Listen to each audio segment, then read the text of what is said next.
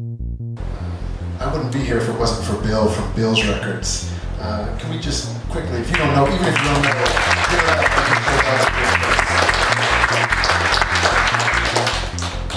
Bill, how do you describe Bill? You be quiet. What you do first is you take somebody who is, it's like when you take a piece of paper and a pencil and you just like draw scribbles, and those scribbles get larger and larger and larger, and then at one moment you stop and you look at that piece of paper and you go, man, I was just scribbling, but this is beautiful, and then you frame it and you keep it forever, and every time you look at it you think of that moment when you accidentally stumbled on something that was one of the most beautiful things you've ever seen, and that's Bill Wisener. That's me, circa 1989. A few years after radio and a few years into nightclubbing. And that's about when I first met Bill Wisener, owner, Bill's Records and Tapes. In today's terms, Bill was the internet. DJs had to find new music somewhere, and because there was no internet back then, we had to dig through crates. Crate digging is what we called it. So we headed for Bill's.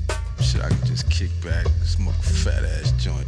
I've been coming to Bill since I was probably 11 years old enough to convince my mom to drag my ass up here. The rumor is if you're a guy and you're good looking, you get an extra deal. You get a discount on your records. This checks out. Kessler Theater Artistic Director Jeffrey Lyles. When I was a young person, I grew up in far north Dallas, where Bill's first record store was, there at Spring Valley and Coy. And it was, needless to say, it was a real hangout for people my age who are serious music geeks.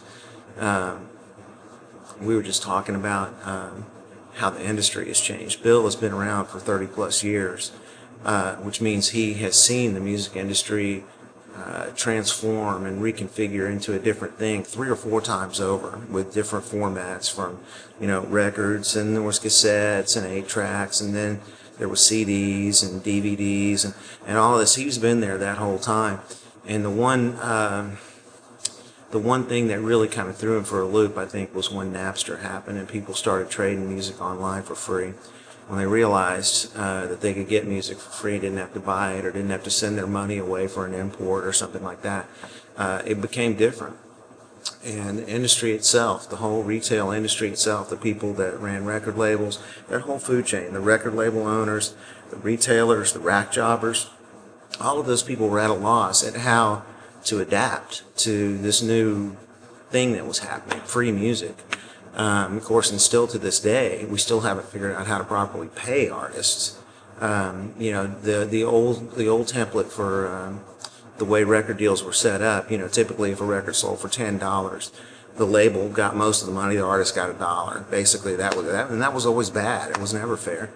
But now it's even crazier. Now that you can get music for free online, the artists are making even less money. And that's one thing about Bill's. When you go into Bill's and he doesn't have prices on the records, and you ask him how much something costs, and a lot of times it's really expensive. The reason why is because he wants the artist to get paid. This is Bill, worrying about the artist getting paid. I mean, is it okay to be in the background when it's on YouTube? But for you, music is healing, and how...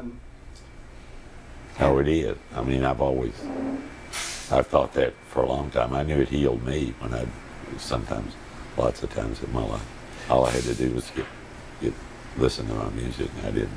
It can be a sad song, but it takes away the sadness because you have somebody who's sharing it. That's why I say I always love John Lennon.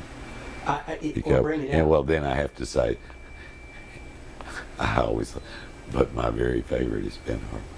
Mm-hmm. Where have all the people gone? That's what I think. Where have all the people gone? I did it all for me and for me and for them. I mean, it wouldn't have been possible to accomplish, to do what I wanted to do with my life if there hadn't have been people coming in. It wasn't. I wanted to. Hopefully, I was doing it for me too, because I always wanted to. I think all that really matters, like I maybe told you the other day, is all that really matters is love and friends and stuff like that. But I think music is Well, music is just God's language. Like I'm not the first person, of course, to ever say that.